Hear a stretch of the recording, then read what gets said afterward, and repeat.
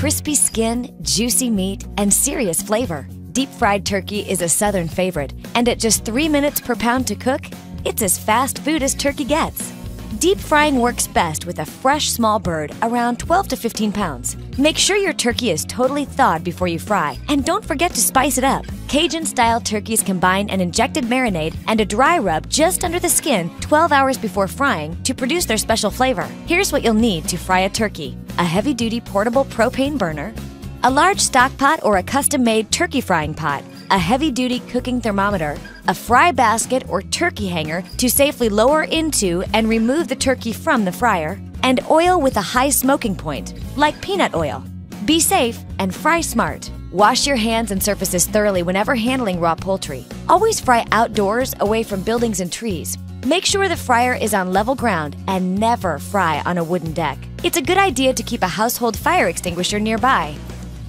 Step 1. Determine the oil amount. Some fryers come with a fill-to line. If yours doesn't, lower the turkey into the cold fryer and add water until it reaches about 2 inches above the turkey. Now remove the turkey and note where the water level is on the pot.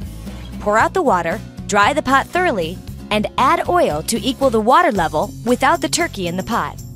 Step 2. Heat the oil. Turn on the fry heat and wait 20 to 30 minutes for the oil to reach 325 degrees.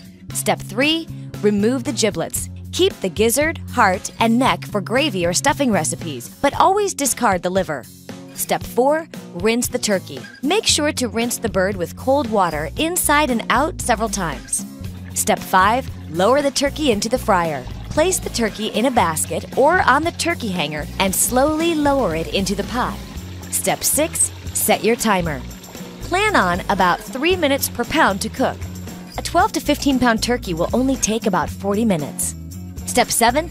Test for doneness. When the turkey is close to the estimated time limit, lift it slowly out of the fryer and onto a platter. Insert a meat thermometer in the leg away from the bone. Your turkey is done at 180 degrees. Gently lower it back in the fryer if it's not done.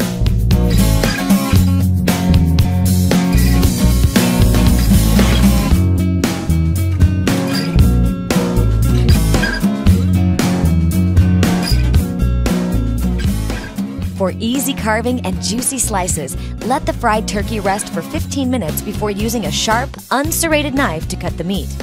Enjoy the fastest, crispiest, juiciest turkey ever, and it's so easy when you fry it.